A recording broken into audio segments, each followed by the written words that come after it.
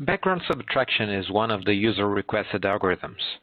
It processes an input video frame by frame and separates the moving regions from the static background, returning a foreground mask. VPI implements the Gaussian mixture model technique on both CPU and CUDA backends with an optional static background output and shadow detection. The image histogram and the image histogram equalization are important operations which are often needed in more complex pipelines. VPI implements them on both CPU and CUDA backends with great performance. VPI's image histogram on CPU, for instance, is around 3.3 times faster than OpenCV, and image histogram equalization on CUDA is 3.8 times faster than OpenCV.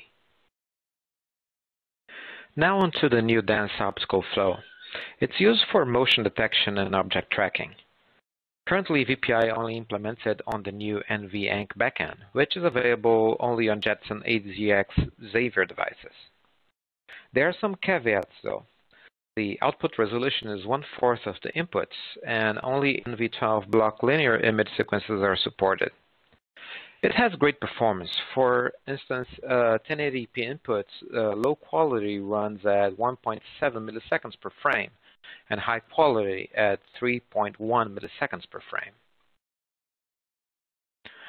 The Laplacian pyramid generator is another algorithm implemented based on user request. It's used for image decomposition into frequency bands, which is sometimes a required intermediate stage in the more complex pipelines.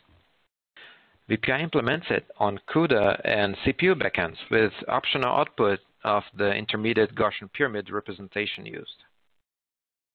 The inverse operation, Laplacian reconstruction, is planned for a future VPI release. The existing stereo disparity estimation algorithm got spiced up. VPI 1.1 now has a new CUDA implementation that yields better output quality with less noise. It supports up to 256 disparity levels from the maximum of 64 levels supported before. This allows depth estimation of objects closer to the camera. On top of it, it's 2.2 times faster than the previous implementation when measured on a Jetson AGX Xavier. This new implementation can also output a confidence map and detect invalid disparities, usually due to occlusions.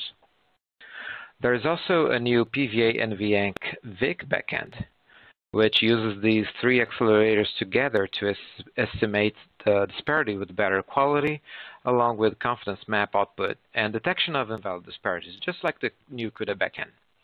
It's only available on Jetson AGX Xavier devices. And finally, as a bonus, the stereo sample got updated with color output and support for the new PVA NVINC VIC backend.